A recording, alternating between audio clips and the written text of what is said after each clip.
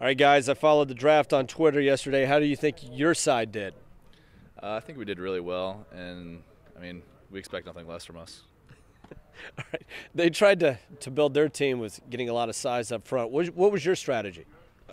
Since they tried to go big on defense, we went big on offense. We got our two interior linemen, Bernard Taylor and Dan Bean. All right. What do you think is going to be the ultimate strength of your side in this spring game? I'd say it has to start with the running back and the run game.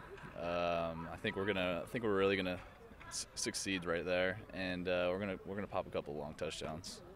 Do you think, with your team's makeup and considering who's in charge here, you're going to throw to the tight end quite a bit? We're going to throw to the tight end, and we're going to throw to Cody Latimer, and we're going to throw to Ricky Jones. And then we got something special coming into play. And besides, Greg Heben can't make a tackle. He has a broken left hand or a right hand, and Kofi can't catch the ball with his broken hand. So we're pretty outmatched on them right there. So we're going to win this, hands down.